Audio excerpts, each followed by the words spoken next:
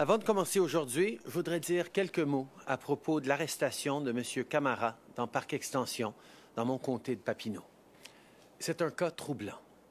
Plusieurs questions se posent, notamment aux différentes autorités impliquées dans cette affaire. Il faut faire toute la lumière sur ce qui s'est passé. Mes pensées accompagnent M. Camara ainsi que le policier blessé. Au cours des dernières semaines, on a vu que le taux de nouveaux cas un peu partout à travers le pays continue de diminuer. C'est une bonne nouvelle, mais on ne peut pas baisser notre garde. On a des nouvelles variantes un peu partout dans le monde et qui commencent à être présentes au Canada. Il faut continuer de faire tout ce qu'on peut pour se protéger et pour protéger nos voisins et nos amis. On a encore du travail à faire. Alors que plusieurs provinces s'apprêtent à assouplir certaines de leurs mesures sanitaires, je veux faire le point aujourd'hui sur les différents fronts de notre lutte contre la COVID-19. Commençons d'abord par parler des vaccins. We all want to be done with this pandemic as soon as possible. And that's exactly why we're focused on vaccines. The temporary shipment delays that many countries are facing right now are a hurdle, but they're one that we were ready for. We knew that short-term delays would be a possibility, so we planned accordingly. But I hear it from all Canadians right now. People are worried. People are tired of this pandemic. They want to know when this winter is going to be over. They want to know when they can go back to everything they've done before. They want to know mostly when their grandparents are going to be safe, when the vaccines are going to come. That's why there's a lot of anxiety and there's a lot of noise going on right now. That's why I want to reassure Canadians that we are on track. In late November, we stood before Canadians and we said that we were confident that we were going to get 6 million doses of the Pfizer and Moderna vaccine by Q1 of 2021. That's the first 3 months of 2021, January, February, and March. We are very much on track to getting those 6 million doses of Pfizer and Moderna by the end of March, as we predicted in November. I speak almost every week with the CEOs of these vaccine companies, and they have assured me that they will meet their obligations, their contractual obligations, to deliver 6 million doses to Canadians by the end of March, which means we are still very much on track for 20 million doses in the spring from Pfizer and Moderna, with more vaccine companies in the process of approval right now, and we will get everyone vaccinated by September. Now, a friend of mine actually shared me the story of how they felt a few days ago when their elderly parents in a long-term care home here in Ottawa got their second dose of the vaccine. He said it was a surprise just how much of a relief it was to suddenly not be afraid for your loved ones. That's a feeling that thousands upon thousands of Canadians are getting right across the country, but we need to get to millions. I know how tired we all are. I know how anxious we are to see our loved ones safe, to see life returning to normal. We feel it too. That's why we are working every single day to make sure that as many vaccines as possible come into Canada as quickly as possible. And yes, the turbulence week over week that we're seeing is of concern, and we're watching it closely and we're staying on it. But let me reassure people, we are still very much on track, as promised, to get those 6 million doses by the end of March, because that's what the vaccine company CEOs keep telling me. And I'm happy to reassure Canadians on that. We are focused on keeping you and your family safe every step of the way. Our team is in constant contact with the top people involved, as well as with our counterparts in Europe. Over the past weeks, I've personally spoken with the CEOs of Pfizer and Moderna, and this week I was on the phone with Pascal Soriot from AstraZeneca. They assured me that they will fulfill all their commitments to Canada. We've worked around the clock to negotiate one of the world's most diverse vaccine portfolio. That's how we have assured more potential doses per person than any other country. In addition to Pfizer and Moderna, 3 other companies have submitted their vaccines for review by Health Canada: AstraZeneca, Janssen, and Novavax. This review process is independent and has the very highest standards to make sure that every vaccine approved in Canada is both safe and effective. On vaccines, I also want to say a few words about COVAX, which is another important part of our overall plan. When wealthier countries invest in COVAX, half of that funding is for doses at home, and the other half is to buy doses for low and middle-income countries. In other words, our contribution was always intended to access vaccine doses for Canadians as well as to support lower-income countries. Through COVAX, pending Health Canada approval, we will receive at least 1.9 million doses of the AstraZeneca vaccine before the end of June. That's in addition to the 20 million doses we've already secured from AstraZeneca.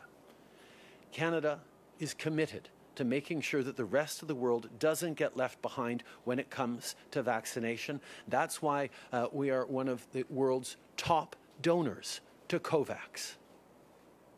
To beat this virus anywhere, we have to beat it everywhere.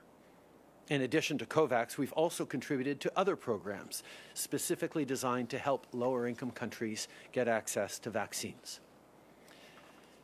Hier, on a eu notre 26e rencontre des premiers ministres des provinces et des territoires. On a bien sûr parlé de vaccins. Pour ce qui est du vaccin de Pfizer, le nombre de doses livrées par semaine va augmenter à la mi-février. En comptant Pfizer et Moderna ensemble, on va recevoir au total les 6 millions de doses d'ici la fin mars, comme on le dit aux Canadiens depuis la fin novembre. On se prépare aussi pour la phase accélération qui va débuter en avril comme prévu. Au printemps, on prévoit recevoir 20 millions de doses des 2 vaccins déjà autorisés. Ce nombre va être ajusté à la hausse au fur et à mesure qu'on ajoutera d'autres candidats vaccins présentement à l'étude par Santé Canada. Malgré les enjeux temporaires à court terme qui touchent aussi plusieurs autres pays, notre plan reste solide et on reste ancré dans nos objectifs. Tous les Canadiens qui veulent un vaccin vont pouvoir en avoir un d'ici septembre. Last week, we also announced new measures for international travel. All international flights are now limited to 4 major airports: Montreal, Toronto, Calgary, and Vancouver. With the support of our airline industry, all flights to and from Mexico and the Caribbean have also been suspended until April 30th.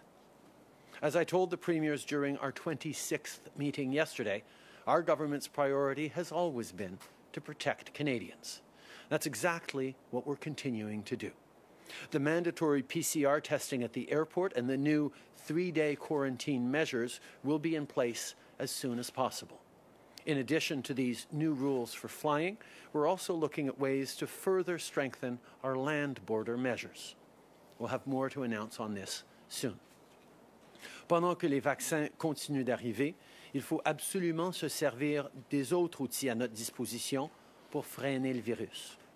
Le dépistage doit jouer un rôle crucial dans notre stratégie, particulièrement parce que les cas sont en train de baisser et les provinces commencent à regarder des réouvertures.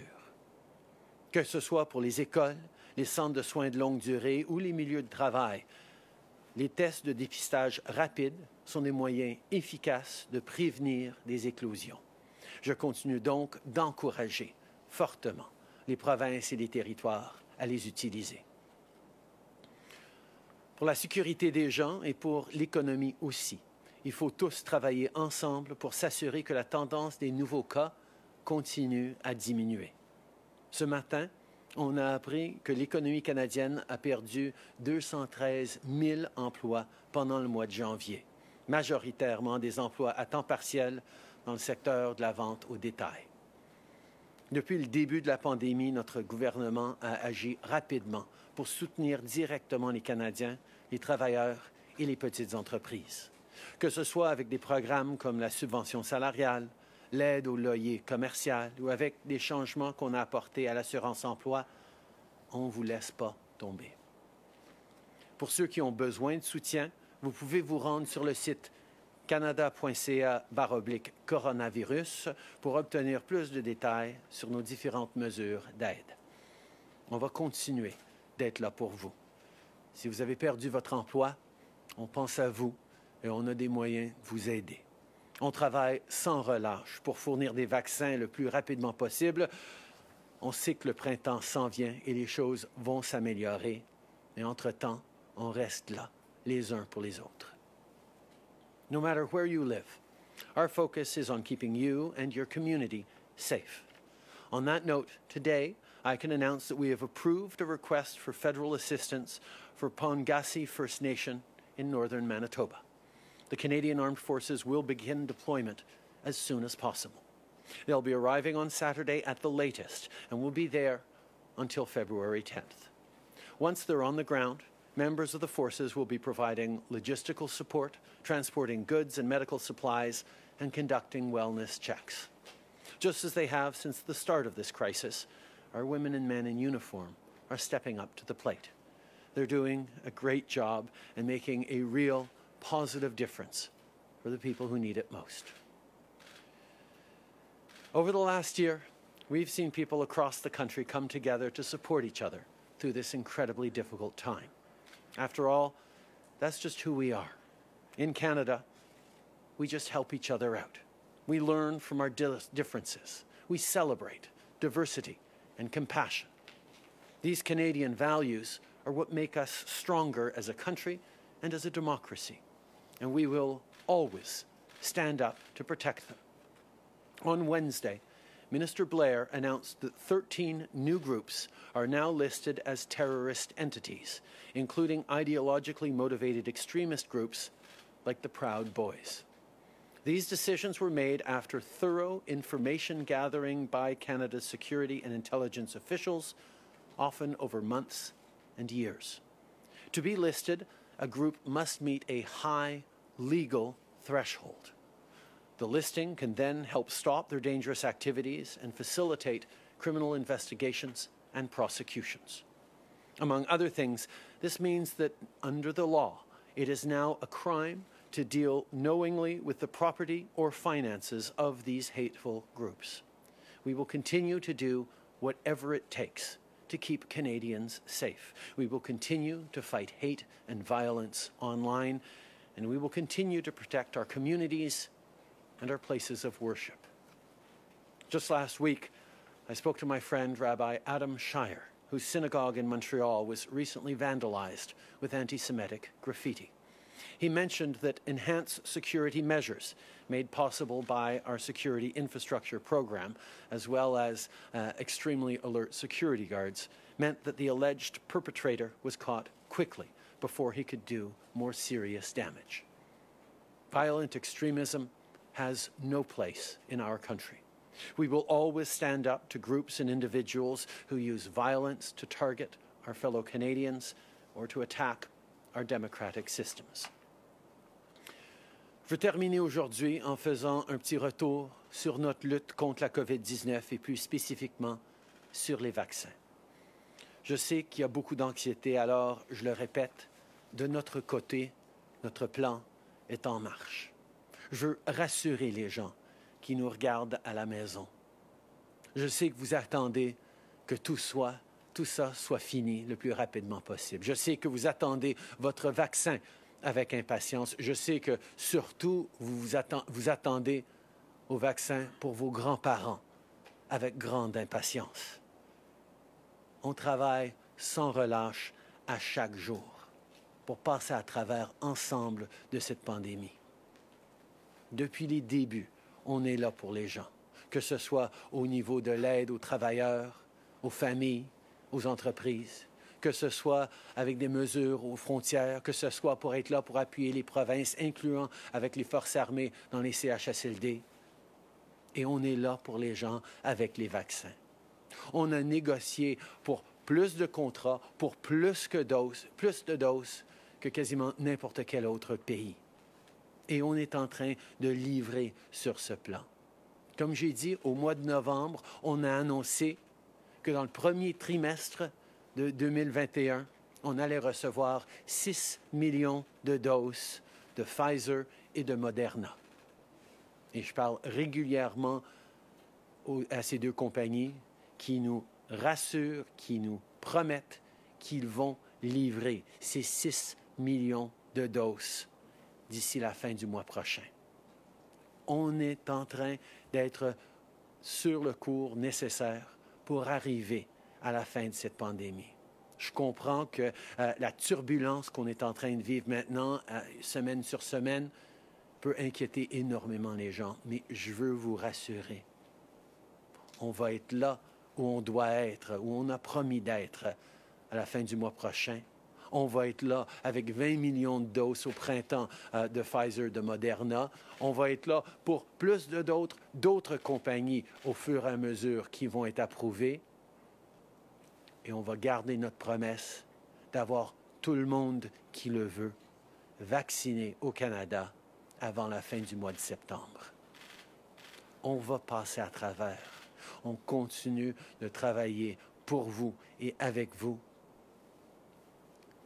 L'été et les mois à venir vont aller mieux que cet hiver présentement. Merci tout le monde. Thank you, Prime Minister. We'll start on the phone with a few questions from reporters, then turn back to the front yard for more questions. Operator? Thank you, merci.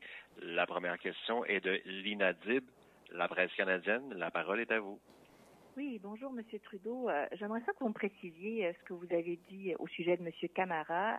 Vous dites qu'il faudrait faire la lumière. Est-ce que vous êtes en train de demander une enquête indépendante, comme l'a fait la mairesse Plante? Je comprends que les autorités, dont la mairesse, sont en train de faire un suivi là-dessus. Je pense que tout le monde qui a vu ces histoires-là, ce qui s'est passé à M. Camara, ont des questions importantes auxquelles il va falloir qu'on trouve des réponses. Et j'ai confiance que les autorités en place vont mettre en place les mesures nécessaires pour faire la lumière sur cette situation troublante. As we've seen, anyone who has followed the story of what happened to Mr. Camara is really concerned about it. That's why, like the Mayor of Montreal and many others, I think there needs to be full light shone on exactly what happened there. I am confident that the responsible authorities will put in place measures to find out exactly what happened, what went wrong in this troubling situation. It's something that we all want to see. En suivi, je vous demanderais, vous dites les autorités en place, est-ce que vous êtes en train de parler de la police qui dit que son enquête continue? Est-ce que vous parlez d'une enquête indépendante? Parce qu'il y a une différence là, entre faire confiance à la police montréalaise en ce moment et demander que quelqu'un d'autre la surveille. Et puis, est-ce que vous voyez là-dedans, parce que certaines personnes ont voulu voir dans cet incident un autre exemple de racisme systémique?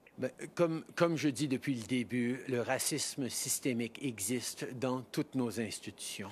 Et particulièrement quand on parle de nos corps policiers, ça devient extrêmement important de garder, de restaurer la confiance des citoyens dans ces institutions. Je m'attends à ce que les réponses soient trouvées et toutes les questions que les gens ont là-dessus trouvent des bonnes réponses et que des actions soient prises si, effectivement, il y a eu des choses qui n'ont pas été faites comme il faut. Je pense que tous les citoyens, dont moi en tant que député de la communauté affectée, mais aussi en tant que Canadien, nous voulons avoir des réponses claires à comment ça s'est passé et on va juger les autorités, les institutions selon les processus et les réponses qu'ils parviennent à nous donner.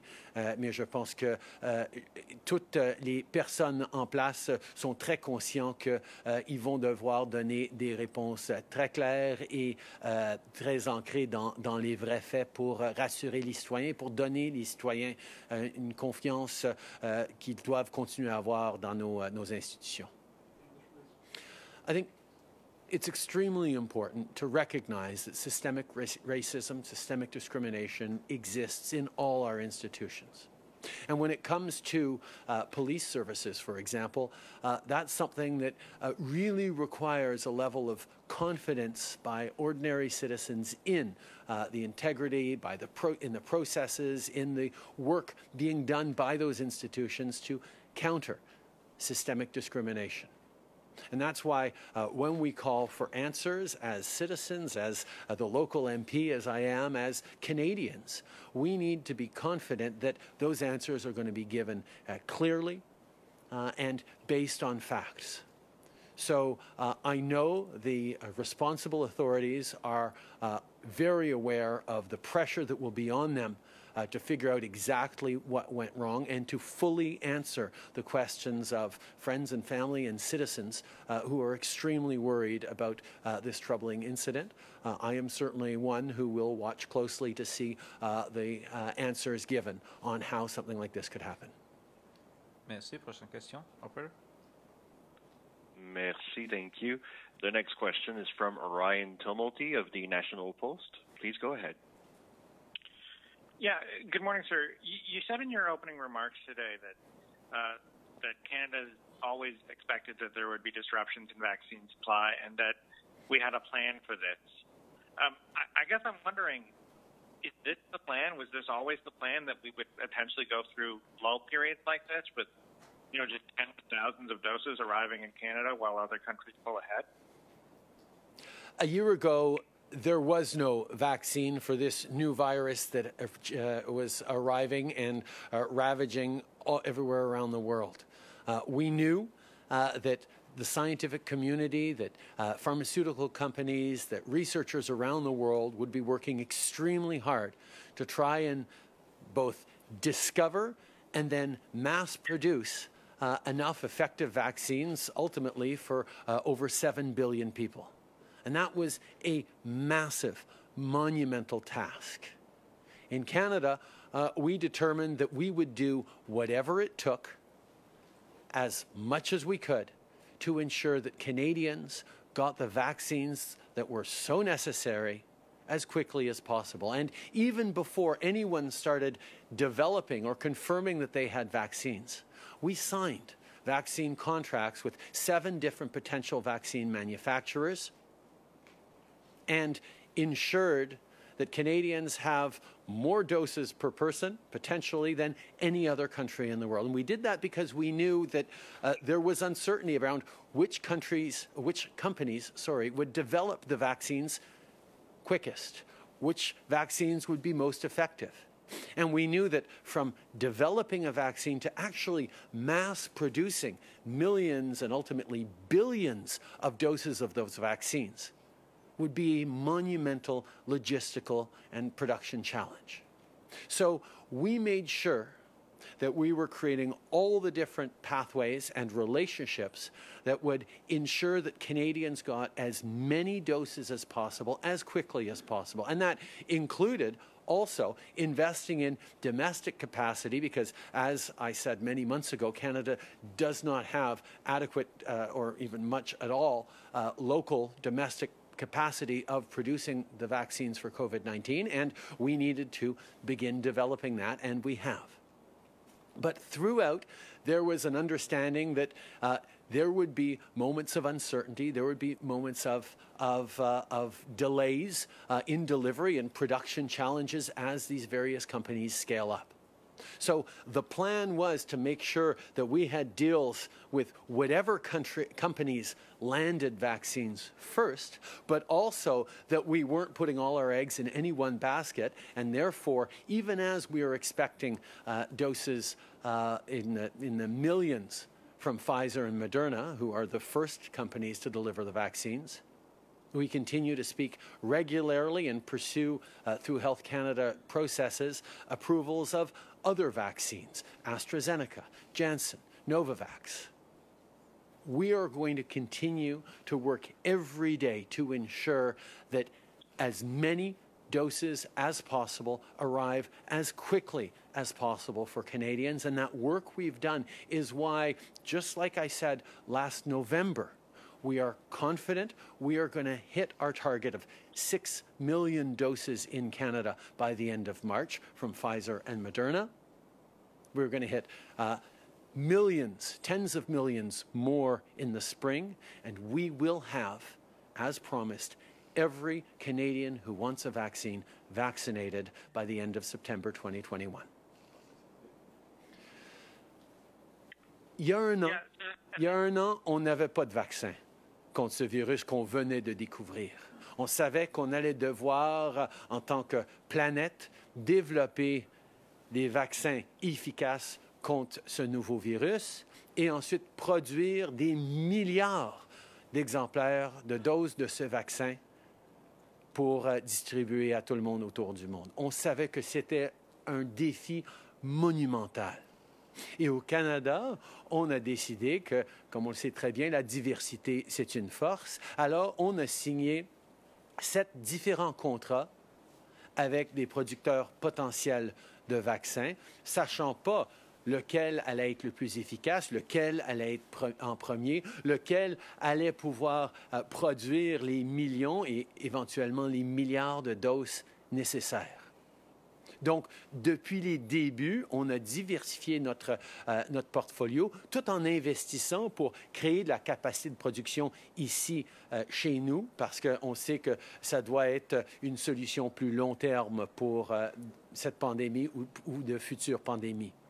Alors, quand on a pu annoncer aux Canadiens en novembre de l'année passée que dans le premier trimestre de 2021, on allait recevoir 6 millions de doses de Pfizer et de Moderna, je suis très content de pouvoir encore dire aujourd'hui qu'on va recevoir, selon les PDG de ces compagnies, on va recevoir nos 6 millions de doses à la fin mars, à la fin du mois prochain, d'ici la fin mars, à la fin du mois prochain. Mais en plus de ça, on ne se repose pas seulement sur ces deux-là qui sont très efficaces, qui commencent à arriver. On est aussi en train de travailler avec AstraZeneca, avec Janssen, avec Novavax et d'autres compagnies pour approuver leurs vaccins et faire amener des doses de ces vaccins-là le plus rapidement possible au Canada. À tous les jours, on est en train de travailler pour augmenter les nombres de doses qui vont arriver au Canada pour qu'on puisse en passer à travers le plus rapidement possible. Et c'est pour ça qu'on a encore confiance que notre plan fonctionne, qu'on va frapper nos cibles pour la fin mars et qu'on va pouvoir vacciner tout le monde qui le veut avant la fin septembre 2021. Follow-up, Brian? Yeah, sir, I'm wondering too about the AstraZeneca vaccine. The majority of that company's production is in India, a country with which we've had tense relations at times. I'm wondering if you're concerned about this sort of vaccine nationalism that we've seen to a degree in Europe cropping up when our AstraZeneca vaccines are set to be shipped from India. The Health Canada processes are currently underway in terms of approval of the AstraZeneca vaccine. I spoke with the CEO of AstraZeneca, Pascal Soriot, just a few days ago, and he very much assured me that we are on track to receiving the 20 million doses committed to by the end of June, I believe. We're going to continue to be on track. We're going to continue to work with partners and countries around the world to not just get the vaccine doses we've signed for, but look to try and achieve more. Every country in the world is trying to get their citizens vaccinated as quickly as possible, but Canada will continue to be at the forefront, both in working with vaccine companies and ensuring that the great contracts we signed from the very beginning will continue to be respected. One more question on the phone. Operator? Thank you, merci. La prochaine question, the next question is from Justin Lane, freelance. Please go ahead. Good morning, Prime Minister. Evidently, the spending that has come out of the Government of Canada over the last year has been unprecedented. The number of contracts the Government of Canada has undertaken with suppliers, domestic and foreign, is extraordinary. Through that, the government has been reticent to reveal basic details about who's applied for funding, who's awarded it, and why they've gotten it. Do you feel like you owe a greater level of transparency to the country and to the journalists who cover your government so that they may more fulsomely figure out exactly what's going on and how these decisions are being made? My first priority, Justin, is and always will be keeping Canadians safe and healthy and getting through this pandemic by any means possible. That's been our focus from the very, very beginning. That's why we made the commitment to be there for Canadians, whatever it took, however long it takes, and we'll continue to do that. We've reached out to boost domestic production of PPE and scientific solutions, treatments, and vaccines. We've reached out to countries around the world to ensure that we're getting the supplies we need to get through this. We're continuing and continually looking to make sure we're doing everything we can to get Canadians through this. Now, part of getting through this well is maintaining Canadians' confidence in their institutions, confidence in their government's ability to continue to deliver for them while we're asking them to do difficult things like sacrificing their weekends and their family times and their birthdays by staying at home. But that reassurance of Canadians that we are doing everything necessary to keep them safe is at the heart of what this government is focused on. And therefore, transparency as a measure of boosting confidence continues to be extremely important for this government. But every step of the way, we're always trying to focus first and foremost on delivering for Canadians right now while we're in this pandemic. Follow-up, Justin? Right. So, but your government has still refused to reveal details or waive confidentiality, even around some of the domestic funding decisions. In previous governments, journalists have had the power to use access information requests to get some of that information. You yourself had promised, once upon a time, to reform access to information to make it more usable by journalists, including in an interview with me 6 years ago, you promised point blank that your office would be covered, as well as your minister's offices, would be covered by access information requests. That hasn't happened. Were you lying back then, or were you naive to the realities of governing? Justin, you may not have noticed, but over the past couple of years, we actually made significant improvements to the access to information regime. We updated it significantly, strengthened the provisions, strengthened the powers of the Information Commissioner, and we'll continue to work and respect fully the extremely important work that journalists do to shine light on what government's doing, to keep Canadians informed, and indeed to make sure that our democracy continues to work. I thank you for the work you're doing. I thank you for the pressure you keep pushing on us, because we need to continue looking to do better and increase Canadians' confidence in our democracy. We've seen what happens when leaders don't respect the media, don't believe in transparency and openness. That's why we've done more on transparency and openness than previous governments have. But as you point out, there's always more we can do. Bonjour, M. Trudeau. Louis Blouin de Radio-Canada. Le gouvernement du Québec continue de vous blâmer, de montrer Ottawa du doigt dans l'approvisionnement des vaccins. Tout à l'heure, le ministre de la Santé a dit qu'il a l'impression d'avoir une voiture neuve, mais pas d'essence dedans. Vous pensez quoi de ces remarques-là? Est-ce que vous assumez une responsabilité pour les turbulences dont vous parliez tantôt? Et sinon, avez-vous l'impression d'être en train de devenir un bouc émissaire? Je comprends que les provinces sont en train de faire face à des défis énormes, que ce soit au niveau des fermetures, de la fatigue des citoyens, de la pression sur nos travailleurs dans nos systèmes de santé, sur les tragédies qui continuent malgré tous les efforts de tout le monde dans nos CHSLD. Je comprends qu'il y a énormément de frustration partagée par des citoyens partout au pays. Mais comme j'ai dit depuis le début, nous sommes là pour aider les gens, pour aider les provinces. Nous sommes là pour passer à travers. On va continuer de travailler avec les provinces. Je comprends les frustrations que les gens ressentent que les vaccinations n'arrivent pas hier. On voudrait que tout le monde soit vacciné d'ici une semaine ou deux. Malheureusement, la production mondiale ne permet pas d'aller à ce rythme-là. Mais on avait fait des promesses aux Canadiens. Au mois de novembre, on a promis aux provinces et à tous les Canadiens qu'on allait recevoir 6 millions de doses de Pfizer et de Moderna avant la fin du mois prochain. Et on est actuellement en ligne pour les recevoir. Les PDG des compagnies nous ont dit « on va être là, vous allez avoir vos 6 millions de doses ».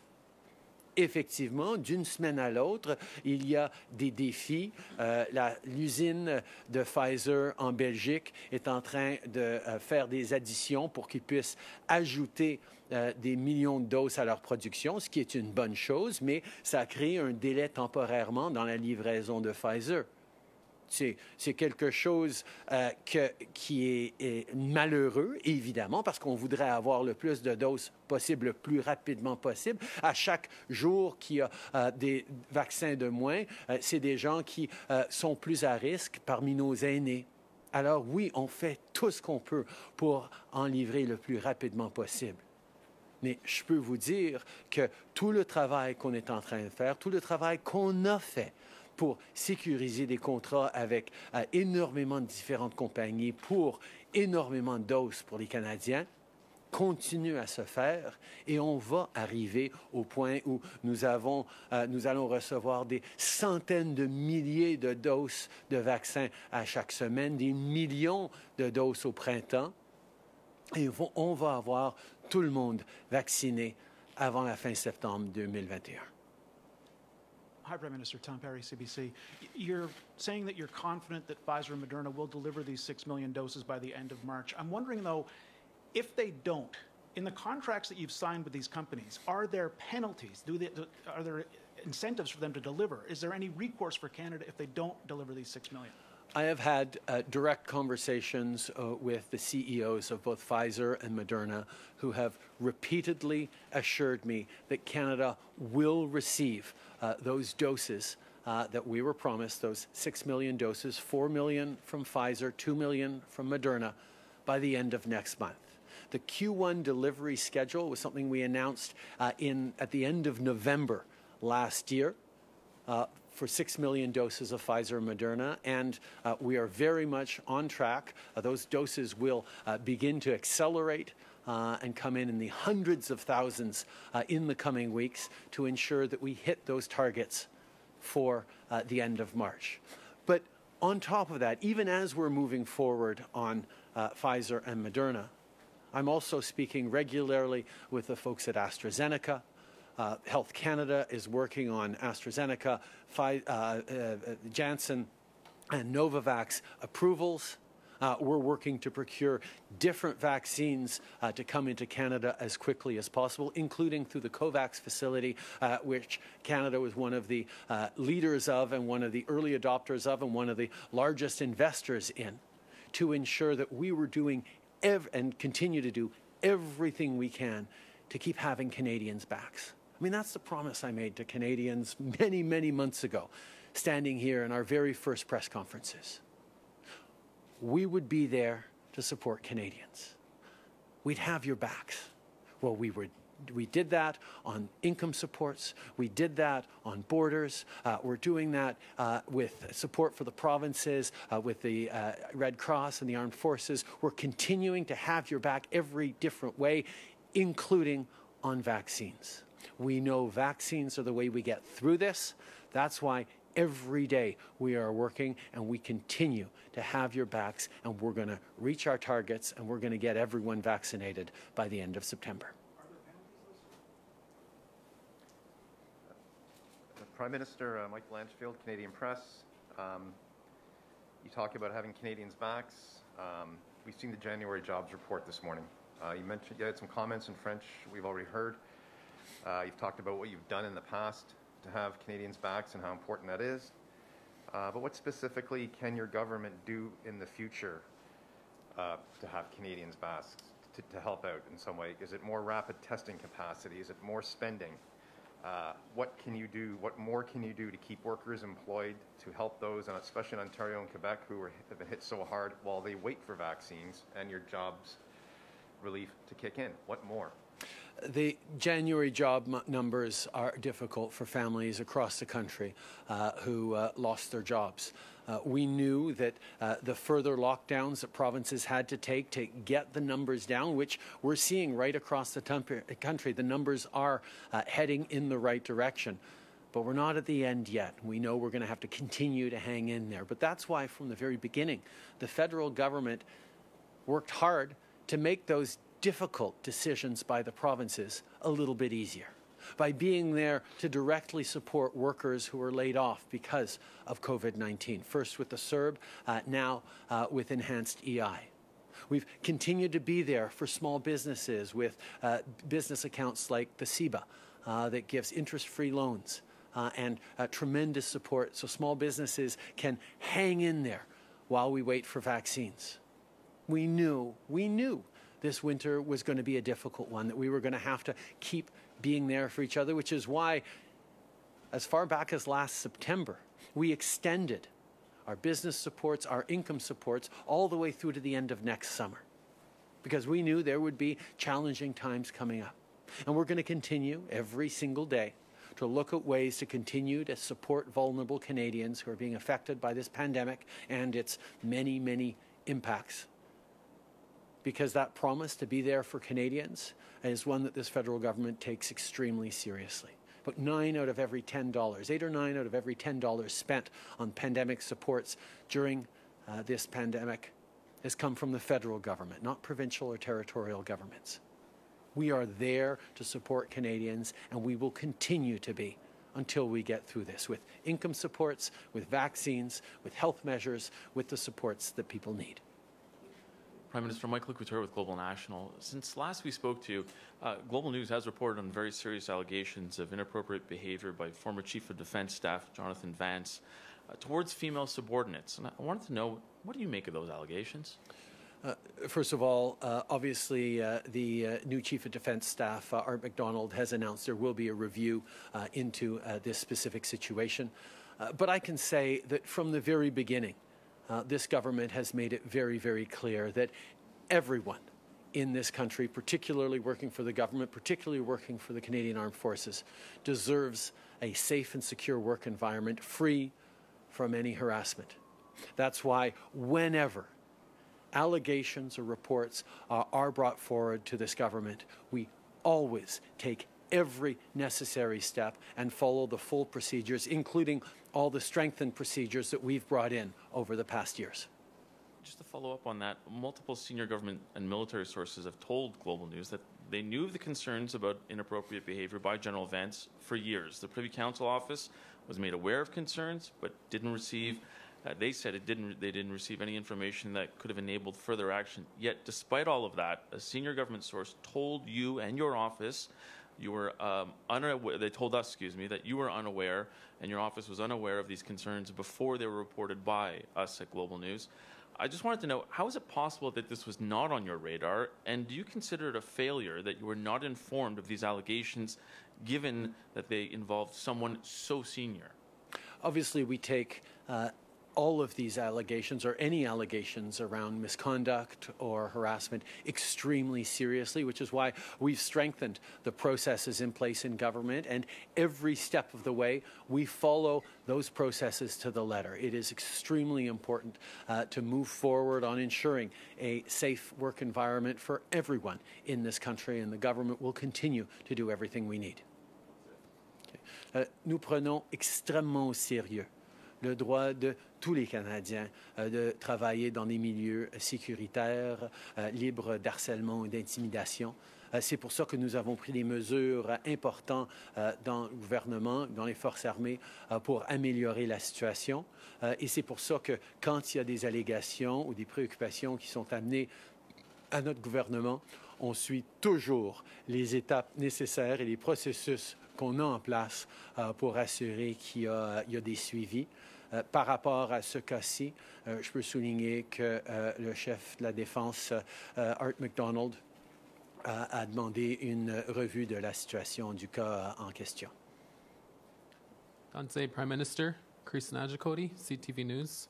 Yesterday, the parliamentary secretary to the procurement minister said that Canada took the second best option by buying vaccines from countries abroad instead of making vaccines domestically. Can you tell us why all the major pharma companies rejected making vaccines in Canada? I think we all understood that the need to get vaccines to get through this had to be the absolute priority for all Canadians and for our government. That's what we focused on. That's why we signed more deals with more different companies than just about any other country for more doses for Canadians than any other country. Now, at the same time as we were signing deals internationally, we also made investments to stand up domestic capacity, similar to what we did with PPE, but obviously the lack of pharmaceutical production capacity in Canada is something that takes a little longer to rectify, and that's why we made investments as of last summer in production facilities in Canada. But ultimately, Canadians expect to get effective vaccines as quickly as possible, and that's why we cast our net extremely wide with both international contracts and domestic investments. I know everyone is looking forward to getting those vaccines into their arms as quickly as possible, and more precisely into the arms of their loved ones, particularly elderly Canadians. That's what we remain focused on. From the beginning, we said we'd have Canadians' backs. That's exactly what we're doing on vaccines, on income supports, on the borders, on support for the provinces, on everything that we're doing. We're going to get through this together. We're working every day to get more vaccines to Canada, and we're very much on track to those 6 million doses by the end of next month that we committed to last year, and to having everyone vaccinated by September.